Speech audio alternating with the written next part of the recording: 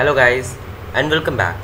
In this video we'll be adding this image to our window and we'll make it move through our keyboard keys.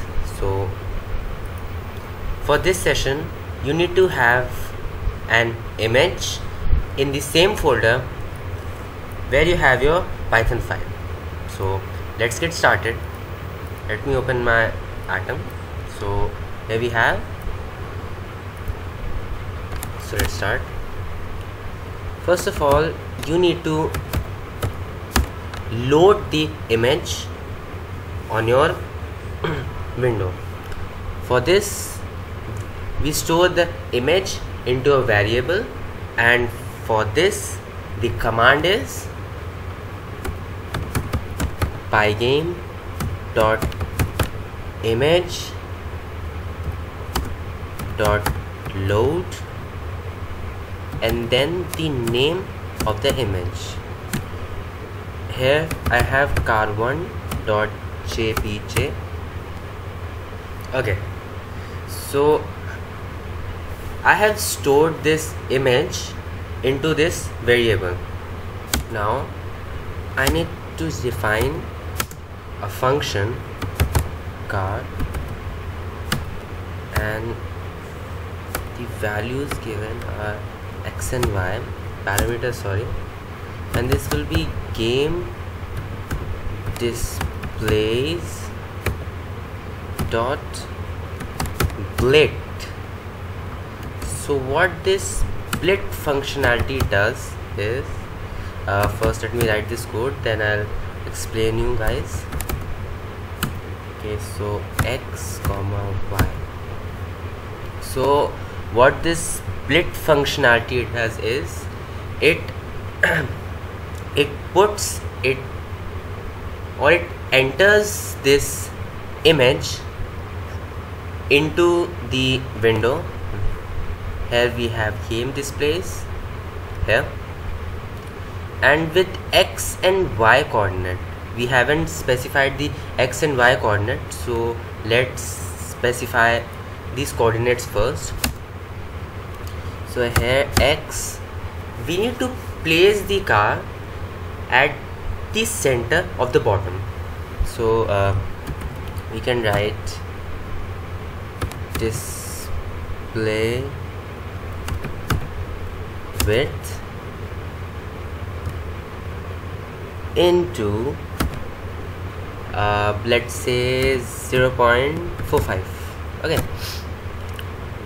approximate to 0.5, which is half, but the image is also having a width, so let's assume it to be 0.45. Then we have display height into 0.08, 0.8. okay, so see here what I have done. So let's see if our image is splitted on our window or not. Let's just open the folder, open PowerShell here, and the name of my Python file is Python 1.py. we have okay, the bracket here, here it is, yeah, right. So here we have, let's run that again and see if we are getting any error. We are not getting anything actually. So let's see what the error might have occurred. Oh yeah, we haven't called this function yet. We haven't called this function yet, car. So we need to call this function first, car, and we also need to specify the parameters, that is x comma y. So let's just save it and run it. First let me close this one. Sorry, Python 1.py, and here we have the car, but it's not moving, it's fixed. So let's code it down to move the car. Okay, so to move the car, first of all we need to specify a variable called x change. So like we have this car here, this window here, we need to move on the x axis. Okay, so x change, this change or this change or this change, basically x change. Firstly it should be 0, initial position, right? Then in the event section,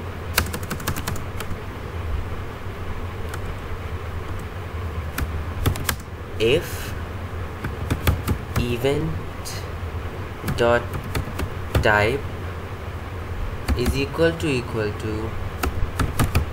Pygame dot key down. So what this key down makes is if we press the key. Okay, so if we press the key, if event dot key equal to Pygame dot k left, which means that left arrow key, then x change is equal to -5. Okay, you must be getting some idea, right? If not, I'll explain you after I just write the code. Dot key equal to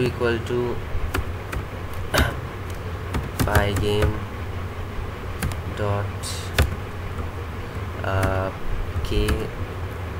krist, right? Then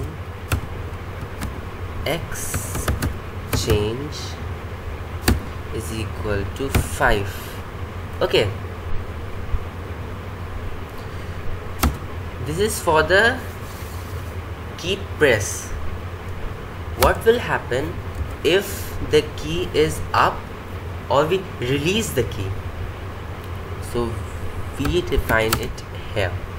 If event dot type equal to Pygame dot it's caps lock key up, then we have if event dot key equal to Pygame dot k left, or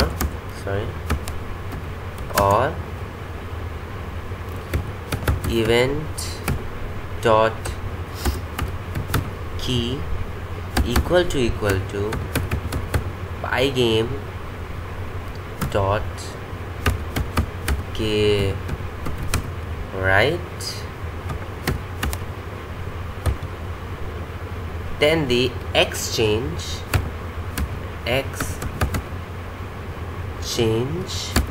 will be 0. So let me explain this bit of code first.